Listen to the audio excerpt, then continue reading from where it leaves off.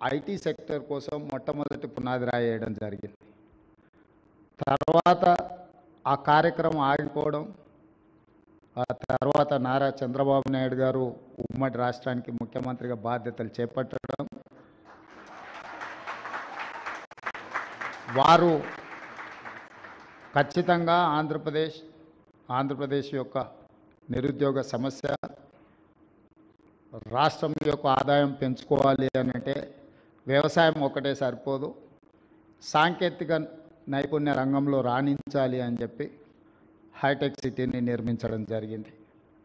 Hitech city నిర్మాణంతో హైదరాబాద్ నగరంలో పెట్టుబడులు రావడం, నారా చంద్రబాబు నాయుడు గారు, డాక్టర్ వైఎస్ రాజశేఖర రెడ్డి గారు 3వ నగరంగా సైబరాబాద్ నగరాన్ని నిర్మించారు.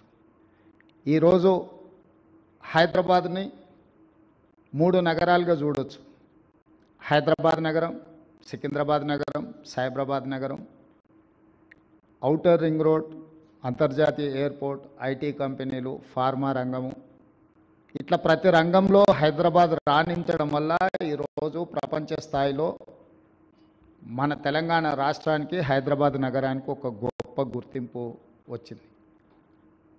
హైదరాబాద్ ఏ విధంగా అయితే అభివృద్ధి చెందిందో కాగ్నిజెంట్ కూడా సూర్య గుమ్మడి గారు చెప్పినట్టు 2002లో ఒక చిన్న సంస్థగా ఇక్కడ పని మొదలుపెట్టి ఈరోజు తెలంగాణ రాష్ట్రంలో అత్యధికంగా ఉద్యోగ అవకాశాలు కల్పిస్తున్న 2వ సంస్థగా కాగ్నిజెంట్ రాణించింది. భారతదేశంలో టాటాలతో పోటీ పడగలిగిన శక్తి సామర్థ్యం, తెలంగాణ రాష్ట్రంలో టాటాలతో పోటీపడి నిరుద్యోగ సమస్యకు పరిష్కారం చూపిస్తున్న సంస్థ కాగ్నిజెంట్ సంస్థ. ఈరోజు లక్షలాది మంది తెలంగాణలో చదువుకుంటున్న ఇంజనీరింగ్, నాన్ ఇంజనీరింగ్ స్టూడెంట్స్కి ఉద్యోగ ఉపాధి అవకాశాలు వస్తున్నాయి అని అంటే కంటిన్యూస్గా కులీ కుతుబ్ షాయి నుంచి మొదలు పెడితే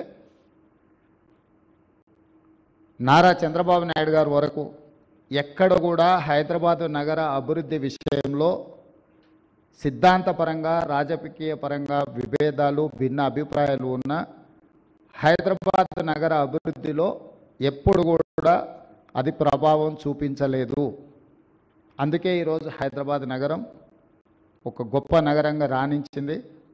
ఆ విధానాన్ని కొనసాగించాలి. ఈరోజు తెలంగాణ రాష్ట్ర 2వ ముఖ్యమంత్రిగా, అదేవిధంగా మా మిత్రుడు IT and industries minister Sridhar Babu గారు, మేము స్పష్టంగా కాగ్నిజెంట్ ప్రతినిధులకే కాదు, ఈ దేశంలో పెట్టుబడులు పెట్టడానికి ముందుకు వస్తున్న మా యుఎస్ అండ్ సౌత్ కొరియా పర్యటనలో వచ్చిన చాలా అంతర్జాతీయ సంస్థలకు ఒక మాట చెప్పదలుచుకున్నాం. ఈ 430 సంవత్సరాలలో రాజకీయపరమైన, పరిపాలనపరమైన భిన్న అభిప్రాయాలు ఉన్న హైదరాబాద్ నగర అభివృద్ధిలో భేదాభిప్రాయాలు లేకపోవడం వల్లనే హైదరాబాద్ నగరం ప్రపంచంతో పోటీ పడుతుంది.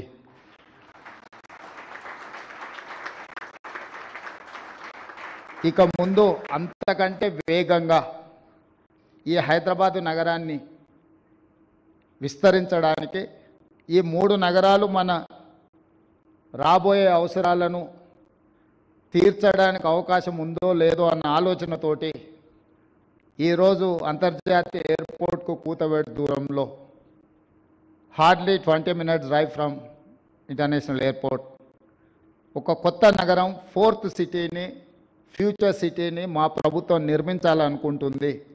ఈ 4th city, future city China plus one country కోసం అమెరికా, సౌత్ కొరియా, ఇతర దేశాలు ఏదైతే చూస్తున్నాయో ఈ అన్ని ప్రశ్నలకు సమాధానంగా 4th సిటీ మేము ఫ్యూచర్ సిటీగా ఏదైతే నిర్మించాలనుకుంటున్నామో అదే సమాధానం చెప్తుంది. ఈ ఫ్యూచర్ సిటీలో మీరందరూ భాగస్వాములు కావాలి. కాగ్నిజెంట్ తొందరలోనే 1,00,000 మంది నిరుద్యోగులకు ఉద్యోగ అవకాశాలు